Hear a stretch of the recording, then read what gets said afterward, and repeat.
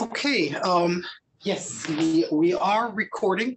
Good afternoon, everyone. Welcome to our panel discussion on P&T this afternoon. I'm pleased to introduce our panelists. And I need to remember, in fact, I'm going to start with her. Our first panelist is Marianne Jaffee, who's joining us virtually. And then we have Dr. Juliana Letting from psychology. She is chair of the University P&T Committee. Dr. Karen Patterson, our provost and vice president. And Dr. David MacKinnon, who is I want to make sure I get this right, the director of the Writing Center.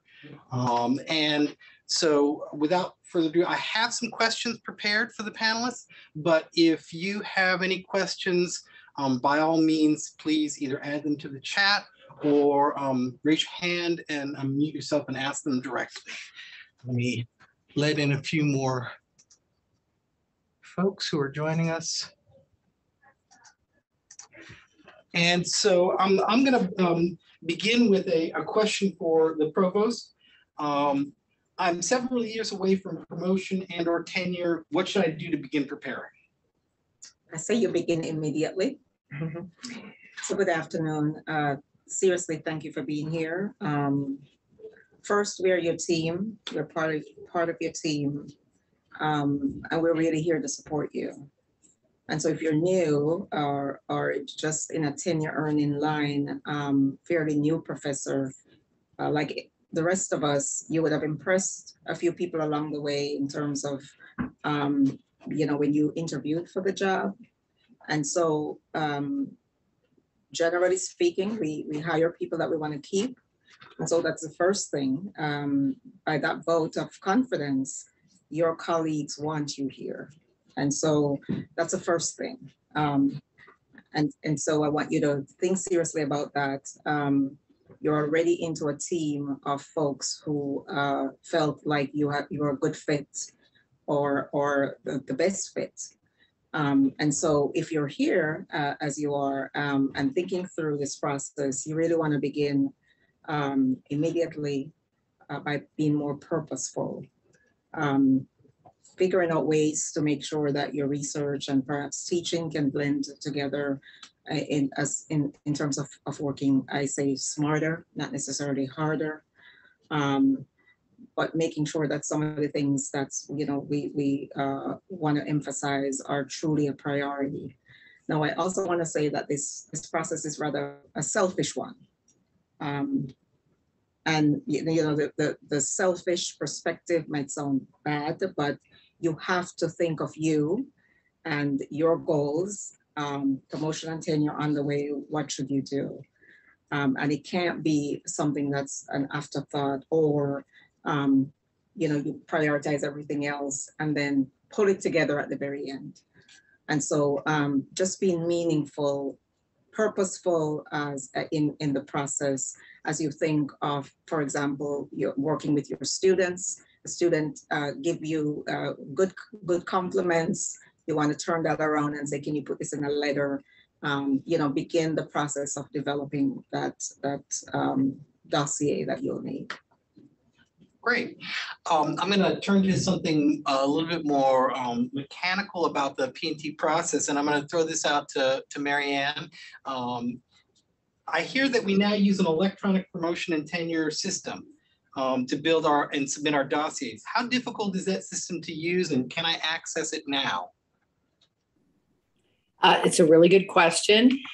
So there are two modules in what is known as Interfolio. That is our online promotion and tenure system.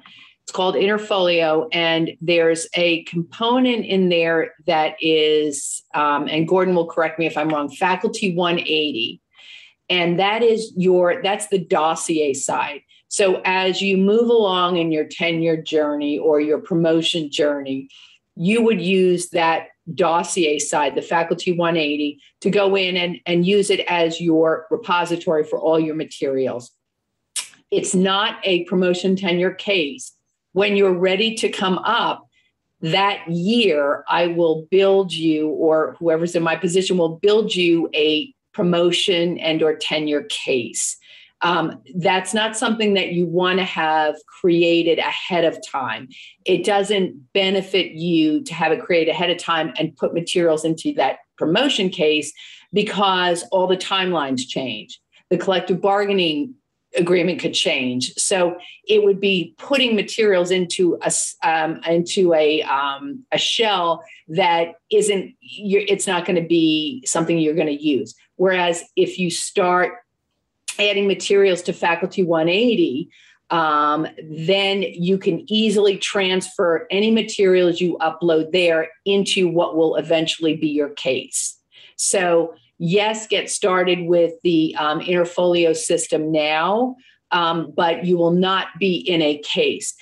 I will say, though, that while you start to upload all your materials, and I would say all of them, even if it's materials or documents that in the end you might not use, just put them in there just as you would in a filing cabinet or in the cloud or on a thumb drive. Just save everything, and then you can choose later on to use it or not use it. But so start saving all your material there because it's very easy to transfer into your promotion case. And let's see, I was going to make one other point, which I'll think about in a minute. Oh, I know.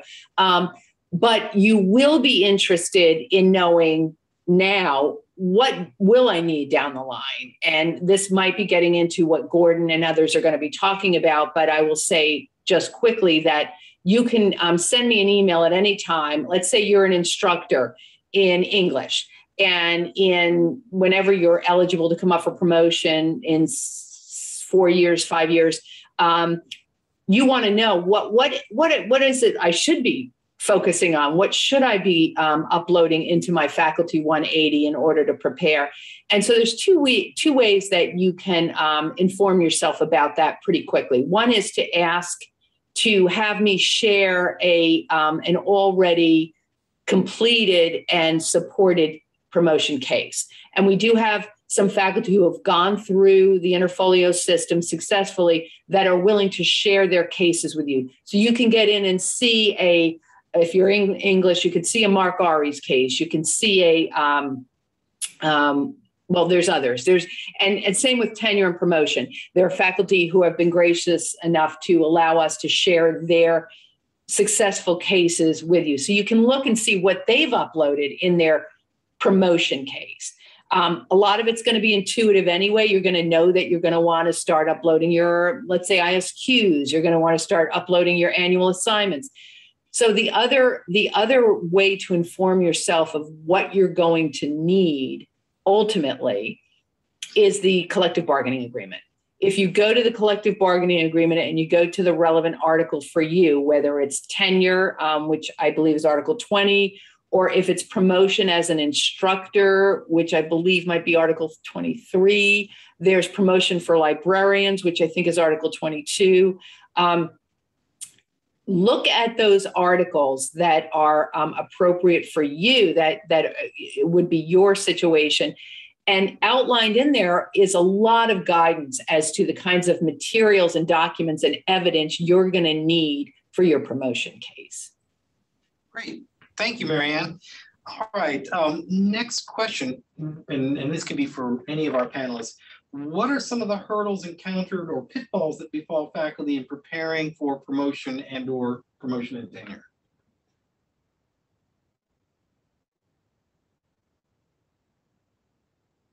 I say when you put everything under the sun in your dossier, so that's not a good thing. So ends my point earlier about being more purposeful, thinking about how your teaching relates to your service or your research, having relevant documents, taking the time, like you're doing now, to look at other good samples and see what people do. You're going to have to write a narrative. So, thinking through that process, perhaps looking at your work in terms of themes as opposed to sequential. There are just some strategies that I think you can think about to be able to utilize, but not seriously being haphazard or figuring out that, you know, if I put everything in it, somebody will make sense of it. That's not going to work. Yes, and to build off of that, really thinking about not only what you put in, but how you put it in the Interfolio system. So the Interfolio system is wonderful as opposed to the binders that we used to have to look through. But it can be pretty confusing because you can't build like folders of information. So each document gets put in a list. So think about how you label those documents so that committee members and people who are reviewing your dossier can easily find what it is you're talking about. You're going to describe information in your narrative and you want to provide evidence for that in the supplementary materials. So make it very easy for us to find that information in the supplementary materials by clearly labeling what those documents are. And also another thing that we've encountered on the university committee several times is that there are members from all of the different colleges on that university committee, but there's not necessarily going to be somebody from your specific discipline. And so we need you to describe what is typical for your discipline. If you have guidelines for your department, that's wonderful. We still need you to help explain what those guidelines are talking about. So in some disciplines, for scholarship, you want peer-reviewed journal articles, preferably with you as the only author. In other disciplines, multiple authors are regularly occurring. Some disciplines value books, so authoring one book, and don't value journal articles as much. And so there are always conversations on the university committee. For example, in a discipline, someone's coming up in a discipline that values books and they have this amazing book and they have described the book and they described that it's from a very world-class publisher. And someone will say, but they only have 2 journal articles, so they don't need to get tenure. Like, we need, I mean, hopefully there's somebody who can like help explain your discipline, but we need you to explain that for us in this narrative, so we don't even have to have those conversations to remind, well, different disciplines focus on different things. So if you can describe that, that would be very helpful. And building off of Juliana's point, knowing there's multiple audiences here who need to be able to write on your behalf. So in explicating what you've done and how you've done those things, what are significant, as Juliana's talking about, you've got a dean, a provost, a president who are looking for material to help make that case along the way. So anything you can do to make that discreet and obvious, I think just remembering there's multiple audiences. Great. All right, David, here's a question for you as an instructor. I'm an instructor or lecturer going up for promotion. Can I include my scholarship in my dossier? And if so, where? And will it matter? Or do reviewers only look at the teaching materials for instructors and lecturers? So I'm a little torn on this, and I'd love some input from some probably management administration here, because I've always been told that we should only include in our annual evaluations our teaching and service, because whatever you include will be evaluated. And so I've never included anything on the scholarship vein there, but I know other colleagues do for their creative works and for their scholarship, and they get some sort of evaluation from our chair for that reason. When it comes to the actual P&T materials, though, it's not clear to me whether you should include that or not if there is a risk attached to it. If there's a risk attached to it, I probably would not dial it in, or I would maybe mix it into my teaching or my service component and explain how it works to affect those things that are the majority of my FTE. If somebody knows that answer concretely, I'd love to be able to share that out more widely with instructors as well. I say you want to be good at what you're asked to do to begin with, right? So you want to be, well, more than good, excellence in teaching, right? But if you have scholarship, I think that adds to it. I don't know in terms of the Interfolio if there's a place you put it in, Marianne, but certainly it speaks to you doing even above and beyond, and especially if you find ways to blend your work, which you know, it's hard to see one without the other. Right. And in your narrative, you're talking about it. Certainly, you're providing examples. And the same thing, if it's on your Vita, it's there. Why not talk about it? But it shouldn't be at the expense of the good work that you were already hired to do. That's my personal feeling. If you look at, completely agree, if you look at the collective bargaining agreement under the instructor promotion, again, it pretty much details the innards of your promotion case. So if you look down, there's a, because the drafters of this article knew that instructors were not required to do any research, but that we have a good many that do research. It's under the optional component. So in a way, titling it as the optional component is a way that I don't know if you feel this way, might reduce some of what you might feel as a risk, because it's not part of your assignment. You're going to be inputting you're going to be uploading your assignment letters. So that will tell the story that you have 90% assignment in teaching or whatever the mix is. The provost, I believe that makes so much sense, because you're going to be referring to that in your CV. You might be referring to that in your, how your teaching and scholarship, interplay is, the whole teaching scholar component. So anyway, but it is in there in Interfolio as an optional component. So it's not they're not required documents. So, but I do think that the Interfolio system could be a little bit easier to navigate. When I created the templates, and so I update them every year, mainly just for the dates. But instructors in the past have had a little bit of difficulty trying to match the CBA with the template. And so that's something that I think could be clearer when I build the template for you next year. Great. All right. So here's a nice, easy question for you all. What sort of evidence or supporting documents are most effective in demonstrating excellence in teaching research service? And I know, Juliana, you've seen a lot of dossiers. The provost has seen a lot of dossiers. Are there examples that you could describe that this was a really wonderful example of supporting documentation for one of those three aspects of our assignments? I would say whatever the evidence is, it needs to be explained. Again, I'm going to go back to that. So, if you're in the School of Music and your performances are part of your scholarship and creative activity, explain that and explain what performing at a certain place means. If your scholarship is about journal articles, explain the importance, the impact factors, how likely you are to be accepted into that journal. Give those kinds of explanations. So, provide the evidence as well, but also give us a context that explains why this is meaningful, because it doesn't matter if you do a lot of different scholarship or teaching activities if they're not meaningful or they're not valued in your field. But since there are so many people who look at your dossier from different fields, it's very beneficial if you can provide the context as why this is a very valuable piece of scholarship or teaching or service in your field specifically.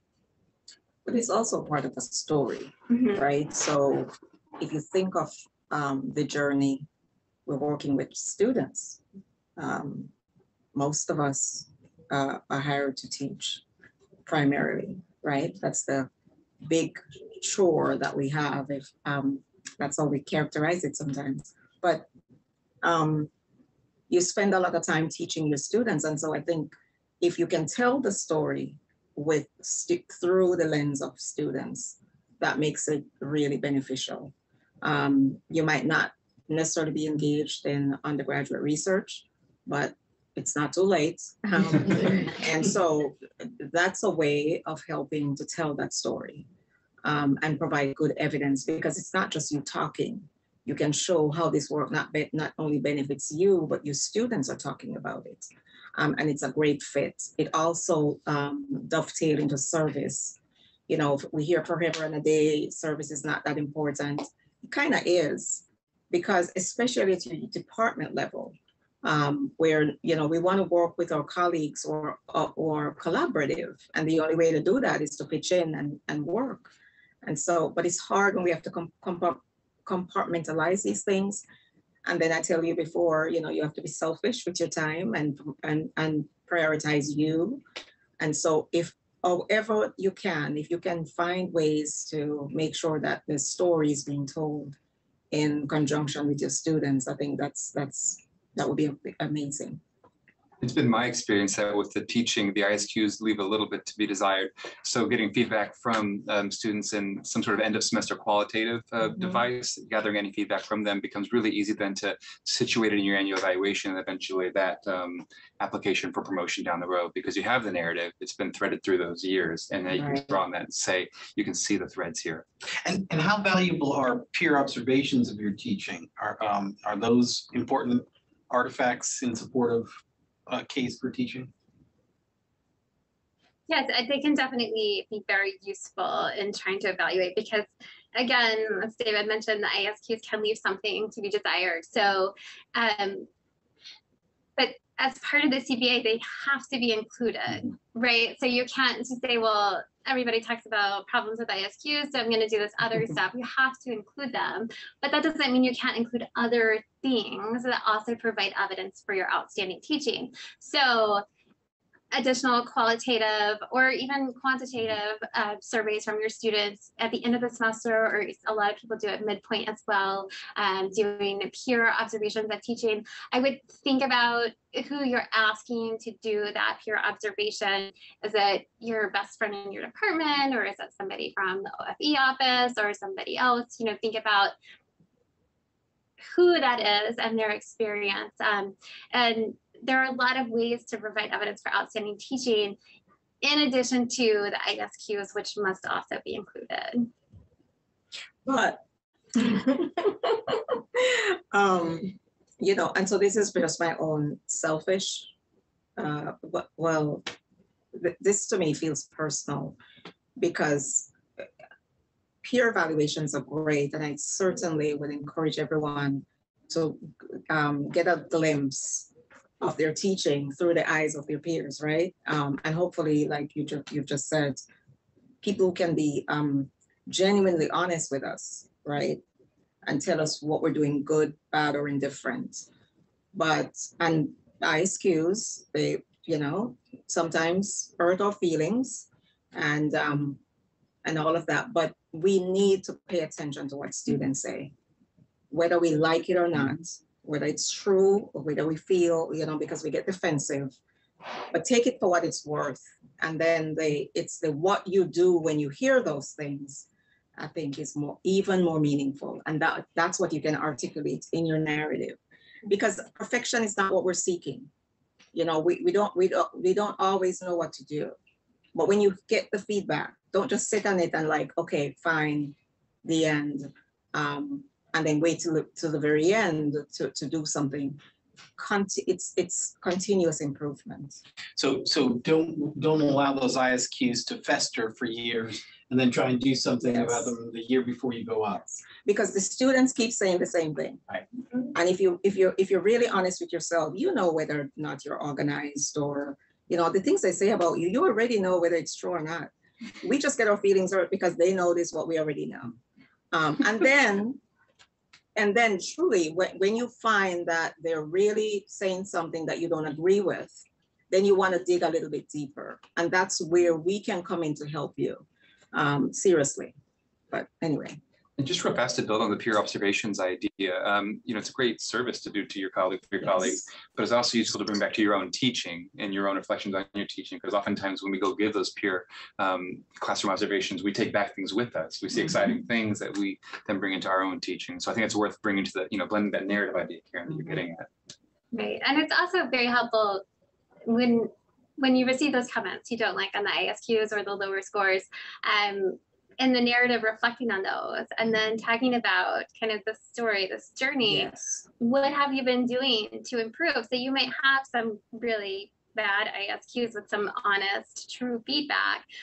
What did you do with that to improve upon and build for your, you know, the following years? And so, you know, talking about that in your narrative can also be very beneficial. I think I absolutely, and the provost and I and others have had this conversation. a really sort of simple example, but one that really hits home is if with the students' comments, which are not insignificant, they will say semester after semester that my instructor did not give good feedback in a timely way where I knew how I was doing. If that's a repeating refrain semester after semester and you haven't addressed that, so that's a really kind of, like I said, a simple but a really good example of you reflecting on that and you know, taking note of that, and then you can sort of use that later on in your narrative, as you said, to say, you know, initially, because what you want to see is this this change that, if, you know, you're evolving, right? So, you know, that's just, we've seen that happen, and it's like, well, this doesn't ever seem to have been addressed, but this seems to be a fairly simple thing that is holding students back from success because they're not getting feedback in a timely manner, communication, those kinds of things. I want to add one more comment to the ICE about the ICQs, because I think it's so personal to so many people. When students say that we are not doing well, it offends us sometimes. And we don't want to use those ICQs. It's like we don't want to put it in. They're being mean-spirited. We hear, and sometimes we know, and we've seen research about the biases and so forth. But when they say we're doing an awesome job, we believe them. So that's the balance, right? Seriously, just take it for what it's worth. That's all. So let me pause here and see if we have any questions from the audience. I guarantee you the panelists would prefer your questions than my cheesy canned questions.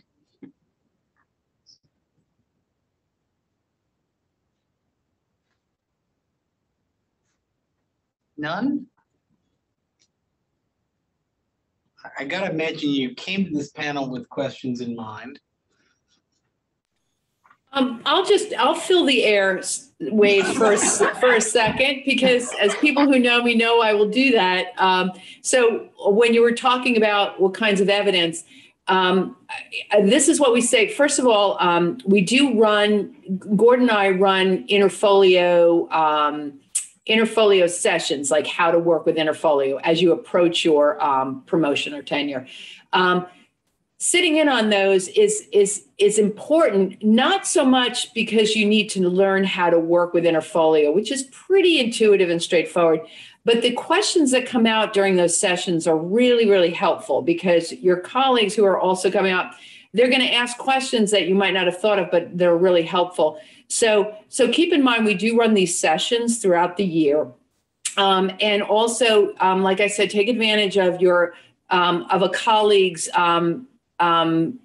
offering to share their dossier, because you'll see evidence in there that you might not have thought of necessarily as being something you would have included, but it's like, or more importantly, it could be something that you then seek to do. Oh, this person did this, and this would be really interesting for me. And I would, you know, that's something that I can do and start building on in my portfolio. And then lastly, always check in with your chair. And if you don't have a mentor, and I don't know if Gordon has mentioned this, you know, I know that he's very involved in trying to create a mentorship program. So a mentor could be very helpful in this journey as well. I see a comment there from Stephanie. I was just going to mention too that we talk about resources and the library, and I know Stephanie Grace has presented on some of these, but thinking about journals, impact factor, those things ahead of time, and getting with her or her team would be helpful, because those questions do come up. Yeah, and that's just a sort of a shout out to Stephanie and the library. They're wonderful resources, and Stephanie's been hosting a series on alternate metrics, because in some disciplines, things like H-indexes and impact factors are very important. In other disciplines, not so much, or there may be databases you want to draw your impact factors from that may be more appropriate for social sciences or humanities. So we really strongly recommend you go and see Stephanie. She's amazing and very helpful. Adam, your hand is raised, and then Chris and Isabella, I see your hands are raised too. Why don't we start with Adam, and then we'll go on. Hi, thanks for organizing the panel today. I was just curious how the pandemic has affected P&T conversations and P&T decisions over the past, 18 months or so. How has the pandemic sort of factored into all of that? I think from what I've seen, it really is about the story that the candidates have been able to share. So I don't see what in terms of it being, certainly some people haven't been able to maybe be in their labs as they could have, meet some of the goals they set out to meet. And hopefully they would have been having some of those conversations with their chairs, and that's part of the evaluation process. And I know, Marianne, we've had several MOUs with COVID, and that with that in mind and considerations that people need to have. So, we're looking, again, we're your team. We're here to support you and do the best we can with what you provide, but it's a story you have to tell. And how you do that is going to be very important. Chris, do you want to go ahead and ask your question? Sure, thank you. Just a question about soliciting support letters from external recommenders. I'm just wondering about some of the strategies there, or maybe the do's and the don'ts. Some of us are in fields where some of the people we'd want to ask to write for us are, maybe we know them quite well from conferences and things like that. And I've gotten mixed advice about, who you can and can't ask to write those. That's question 12 on my list. So it's a good one. That's a good question. And I'm sure my colleagues would jump in. So I'm going back to my department chair experience, having gotten the list from faculty and reaching out, and then getting a response that says, I'll be happy to write for so-and-so, and using a pet name, like it was so informal that we didn't even know her by that name. And I just feel like that was a little too close. So that was one that we didn't use, obviously. But I share that to say, in a smaller fields, it's challenging to get these letters from folks who don't know us. I mean, the idea is that you'll be kind of known, but seek your colleagues' help, maybe go through, other people in your field. Who do they know that could write for you, or look at your work and be objective, right? You want an honest, clearly you want something positive, but you also want someone who can be objective. And I would say you want to find external reviewers who are experts in your field, who are top people in your field. They're going to resonate, their resumes or their CVs are going to resonate with reviewers more highly. And I think also thinking about how the different aspects of your scholarship research and creative activities, and the different external reviewers that could speak to those different facets of your professional identity. So in my field, it's getting people who work in my area of the world, and then people who maybe work in other different areas of the world, but work with similar materials or work in similar theoretical perspectives. So you want to think broadly, and then lay those out for your chair, right? Have your list of possible external reviewers and indicate any relationship, or preferably no relationship, and then what the rationale for why you're selecting them, why you think they would be good at commenting on your record. And that list, the earlier you figure that out, seriously, the better. I've seen many people submit names and the reviewers say no. not because they don't want to review for you, but they have other projects and they have had a similar request, because if they're that good, other people are seeking them out too. And they will deny yours because they have other things lined up. So I know we have deadlines and that timeline, but if you can think ahead, get those names to your chairs as fast as possible. Thank you. Isabella, do you want to ask your question? Hi, how are you guys? Thank you so much for organizing this. I am finding this extremely helpful so far. Actually, I have a few questions. I've been working for UNF for a little bit over a year, but I am still not that overly familiar with my wings. So can we go back, Marianne, to where I can find Interfolio? I'm so sorry. That's okay. So you should, when you get into My Wings, there should be a tile dedicated to Interfolio. You should see it on, you have a bunch of tiles, employee resources, faculty resources. Do you see Interfolio on that? Actually, I'm not looking at it right now, but if it's that obvious, then I will find it. You let me know when we're offline. Let me know if you don't see it or you're having trouble. Interfolio has been a little bit wonky lately, where it's driving faculty right directly to Faculty 180, who are so they're getting lost because they want to be in their promotion case, and chairs are having trouble. So it's been a little wonky, but if you don't see it, let me know and we can troubleshoot together to see what's wrong.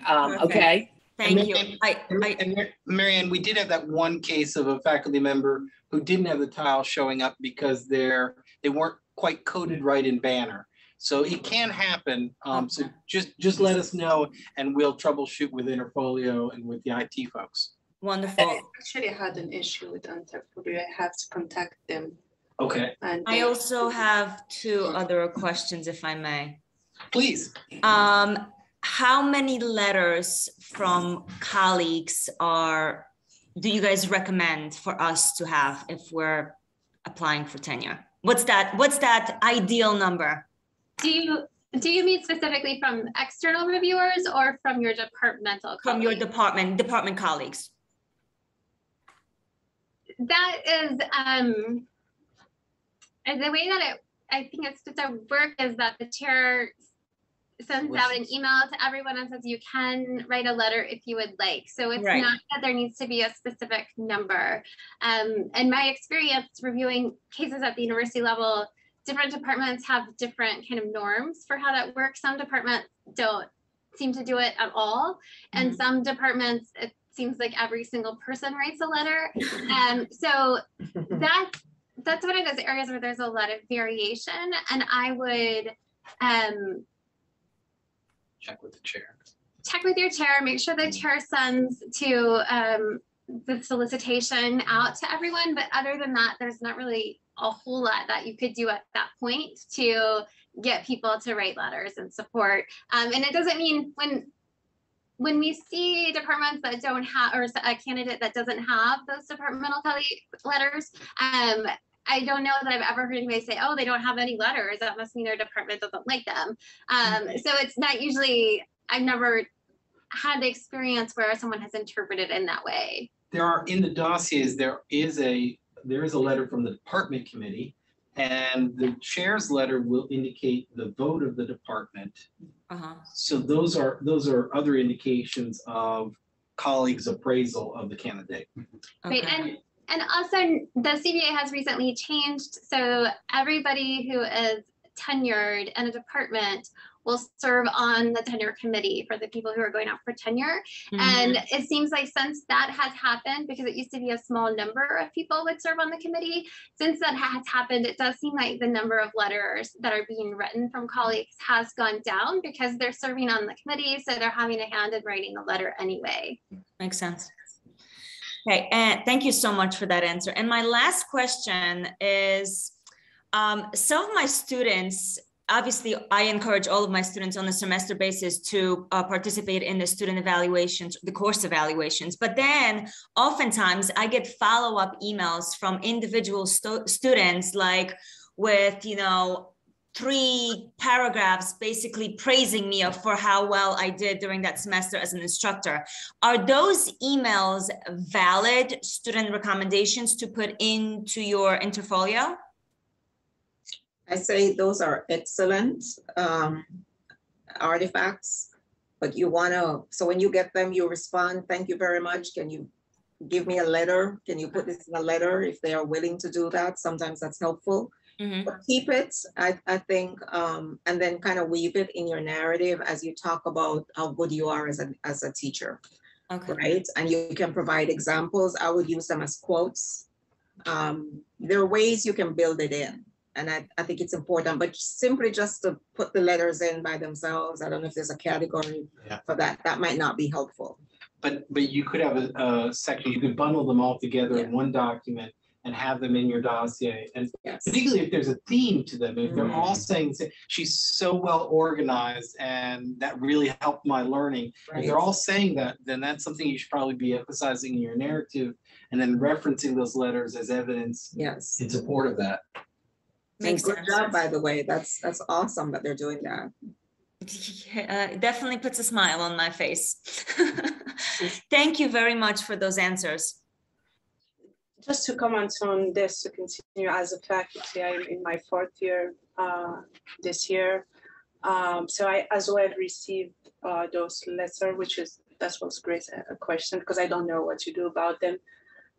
What happened in case those letters, they are slightly, they are different from the ICQ information? Which one would be the one that will be considered? Let's say I have 3 students who say I'm excellent, the other student I say I'm bad. So which one would be, how those would be?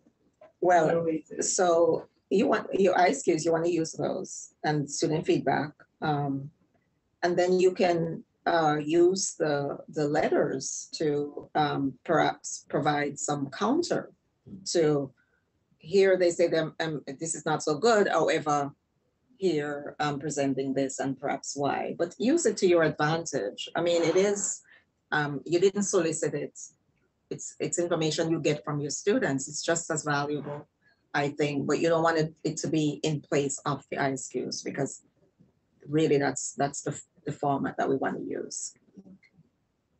And we can talk more if you want after this about Deirdre, I see your hand is raised. Do you want to ask a question? Good afternoon, everyone. I've got a couple. Great. So one question is, what if we had not been receiving regularly the assignment letters that we were supposed to get? Do I need to say something about it? If you only see 2, like, how do I address that? That's one question. Marianne, that was a question I was going to toss it your way. I'm ready. So go for it. So what should Deirdre do? All right, so this is not a rarity. Although an evaluation, an assignment letter is required per the CBA with change of chairs or just, sometimes it gets missed. And so what we say to candidates who don't have those annual assignment letters is to at least work with IR and get your FARS, your faculty activity report documents, and that will at least show the courses you taught and I think the percentage of your effort. So that sort of works in place of the assignment letter. If you're not getting assignment letters, and this is something that we're going through chair sessions now, and this is a biggie, and we've been really trying to emphasize the need for the assignment letter because really it is sort of the chair saying to the faculty member, here's going to be your assignment. It comes out, there's a draft, and then I think there's supposed to be a final. And I think that's something that gets a little bit lost in all the other things that chairs and faculty have to do. But that's your replacement for now until we can get this a little bit firm, is your faculty activity report. Okay, thank you. And go ahead. Can I follow up? Just one thing. IR can be super helpful at pulling the FARs. They did it for me a couple years ago because I had the same issue.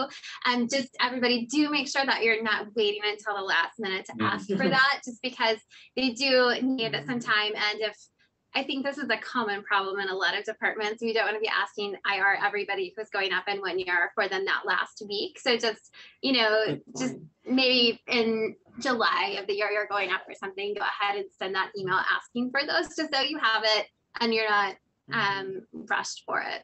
And I would ask you when you contact IR to just CC either Marianne or myself on that, just so that we know, because as Marianne mentioned, we want to make sure that chairs are producing those letters on a regular basis. All right, and another question about that. And what if the ones you receive are kind of, I'll say generic? They continue to just have the same number and only 2 categories, and they just, how do I, because will it look bad then on the person going up if the assignment letter says this, but you're really doing something else? So if your assignment letter is incorrect, that's a problem, and for a variety of reasons, not just promotion and tenure purposes. And so we would want to, that would be something you want to raise to Marianne and myself, so that we can talk with you and see what can be done about that, because it should be accurate and reflect your assignment. If it's generic, I will say that my annual assignment letters, as I was coming up, they were pretty boilerplate. And that can be very common. The chairs are producing these sort of NMOS and then tweaking them per faculty member, and this is not high literature. It's, you know, Rakita, you're being assigned 3 courses each term. These are the courses we expect, although that may change. The rest of your assignment is such and such on scholarship and or service.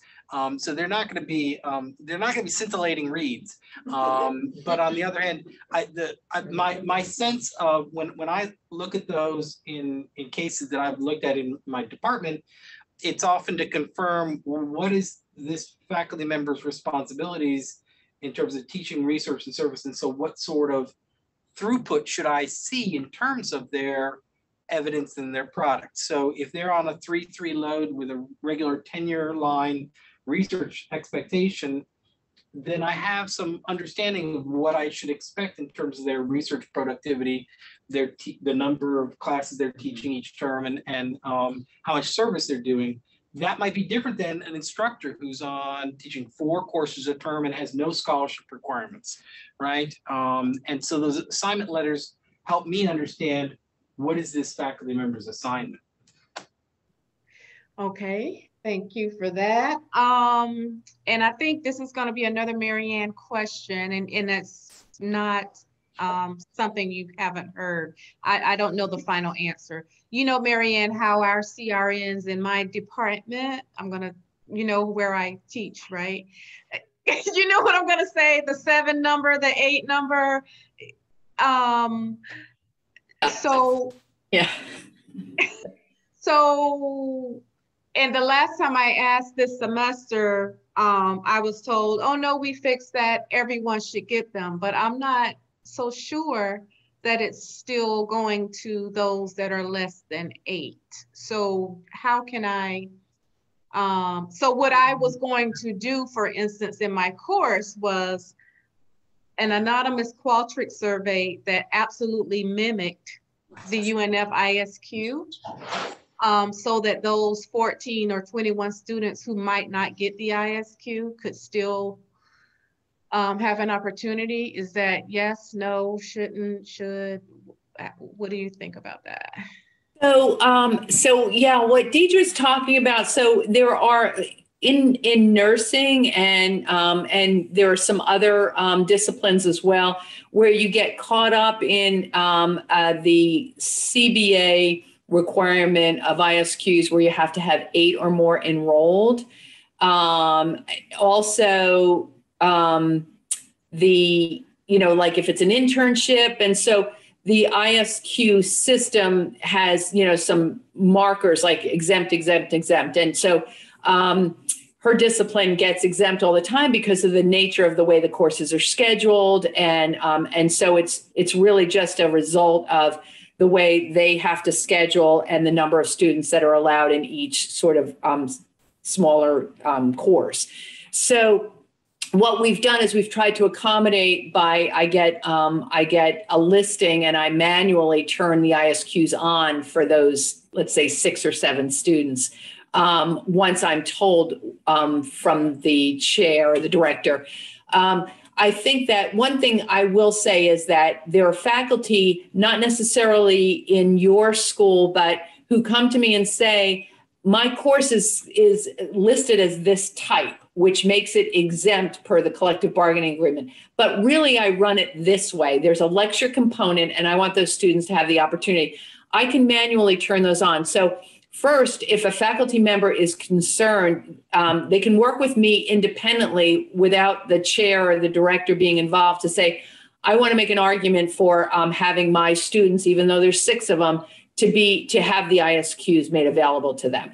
And so I usually work with faculty as long as the faculty are okay with it. What I can't do is have a chair come to me and say, I want this faculty member evaluated, even though by the CBA they're exempt. I need the faculty member to say, that's okay. And usually that's what happens. The faculty member is like, yes, I want the ISQ results.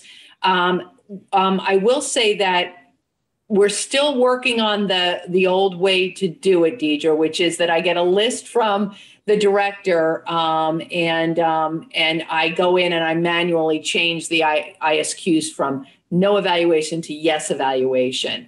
I will say the promise is potentially coming, and Gordon knows this. We've been working with a large group of stakeholders to explore different evaluation opportunities where we can change the way the system is run so that you and your discipline, even though it's kind of unique, can have a unique set of functions that will allow you to get what you need out of course evaluations. So the day is kind of coming, but it might be a little off. So we can offline, we can talk about where we are with your discipline. I haven't heard, this is nursing, right? Yes, ma'am.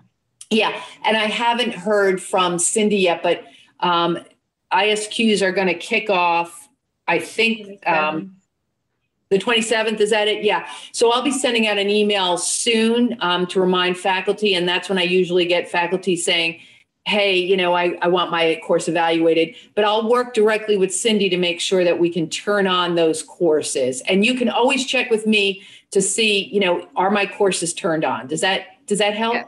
Yes, it does. Thank you very much. And then I probably need to talk to you offline about, because I know you've had this before, addressed from another faculty, like the mixed ISQs, like when we had the community course, and rather than them having the students sign up for a particular faculty, they said, just sign up, we got a spot for you. But then when the ISQs come out, I'm getting reading results that have a different faculty's name on it. So obviously some other faculty is reading mine that has my name on it. So that's probably an offline thing. Yeah, let's talk about you. Okay, and here's my last question, I promise. So I have a bunch of cards, like my students they'll give cards, and the cards have comments. But now that we're electronic, how can do I need to scan like all these cards into a document? How many cards? Because they'll put the comments there rather than fill out some of them to fill out how do I manage that? How many cards are we talking about here? No, I mean, I probably have like a good 30 cards ever since I got on tenure track. That's not counting the ones before I got on tenure track. So depending upon what kind of cards, maybe if they're cards with those elaborate pop-ups, this may be difficult, but most of the departments, I think all of the departments have the standard RICO copier scanners. and they have the sheet feed option. And at the risk of potentially jamming your department's copier, Yeah. I mean, if you've got 30 cards, I think 10 minutes worth of scanning will get them all in one PDF, and it's probably worth it to have them in a PDF. Okay, thank you so much. Sure. And in terms of getting mixed up ISQs, I would just pick the ones that are the highest and go with those, right? Whether they're yours or not. Absolutely, right. Thank you. So we have about 3 more minutes, which is just enough time for like one short question from the audience. If there's someone with a short question. If not, then we can end on time. And it gives me a little bit of time to thank our panelists, Marianne, Jaffee from afar, and David and Karen and Juliana. Thank you very much. I really appreciate that. And those of you in the audience, please let your colleagues know that we've recorded this. And as soon as we can post it, we will to the OFU website so they can come and view it. And we hope they will. So thank you all for joining us this afternoon. Thank you. Bye. Thank you.